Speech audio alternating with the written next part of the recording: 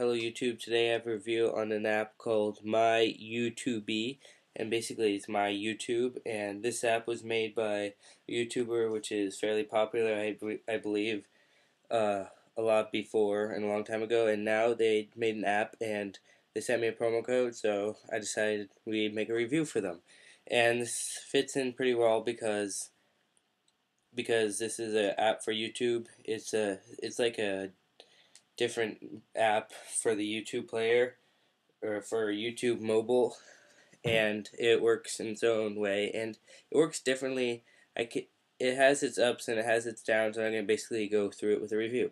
So it's $2 in the App Store. I got it from the developer, and we can tap to go in. So this app displays channels in a better way than the YouTube player does, which is a big up, especially because you can't view the channels and it gets really annoying, and this just makes it a little simpler. So the best part is, I didn't know this before I got it, is you can add channels just by hitting the add, and you can also add channels by like syncing with your account, and it'll add all your subscriptions.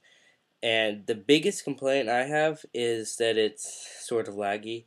As you can see here, the frame rate is the same, and I updated and lost my screen recorder, so this is what we're gonna have to do with for a week or so.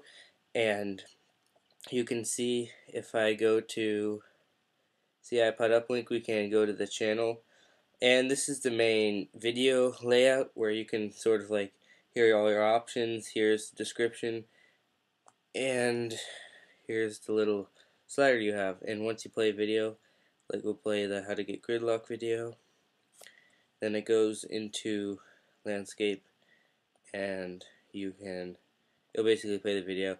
You don't really need to see that. You can also click on here to see like how many views and subscribers they have. That's nice. And you can also subscribe and unsubscribe. So pretty much that's it. I mean, they have the top menu, which is like just like certain like popular videos, and the same display as the other one. And if you really don't like the YouTube app for the iPhone, this is a good alternative. It is $2, and you can also see your subscriptions and search people there. The subscriptions, I haven't been getting the new videos. I haven't been getting all my subscriptions in there. I'm not sure why. But anyways, it's a decent app, especially if you use YouTube a lot, especially mobile. And just a quick demo review.